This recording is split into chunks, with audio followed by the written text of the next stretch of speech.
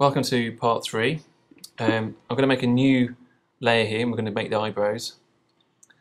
In the eyebrows, what we're going to be doing is using the top part of the eyebrow is forming the shape of the eyebrow, and then we're going to build the eyebrow up from the bottom to the top so that it becomes fuller from the bottom. Make sure you have the correct shape at the top, and that will form part of the shape of the face when I come to turn the background off. You'll see that in a moment. Just build it up.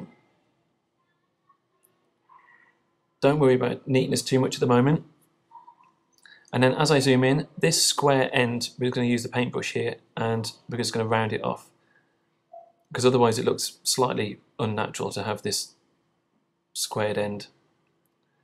And I'm just clicking here, individual clicks. And what I'm going to do now, in a moment, is we need to copy this and flip it onto the other side of the face for the second eyebrow. I'm going to do this with the select tool and select around it, forming a rectangle. And then next to the select tool is a blue arrow. So click on the blue arrow and this will allow us to edit it.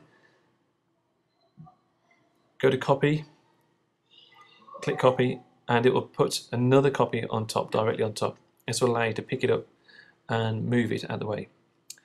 In the center of that rectangle, you can grab the circle to manipulate the shape and then put it onto the best fit for the eyebrow.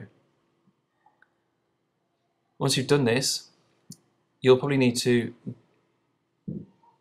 patch up the underside of the second eyebrow, depending on how symmetrical your face is, and then build up again on the underneath, just with the line tool like we did a moment ago.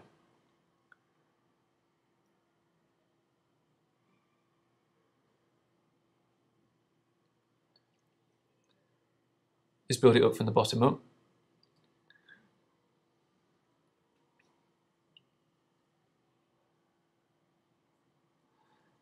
And that should mean we'll have pretty much all the parts of the face, apart from the ears and some colour. We're going to do the colour in a moment.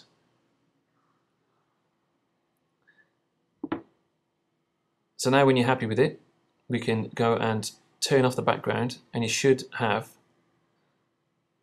a semi-complete face. And then go and turn off the background. And there's the base of your cartoon face. What I'm going to do now is the eyebrows, the nose and mouth, and the hair and face layers, we're going to compress them down. So we're going to move them, we're going to put them all on top of each other with the merge tool. You can just see what I'm clicking on now. Merge and merge and merge, until all I'm left with is 2 layers.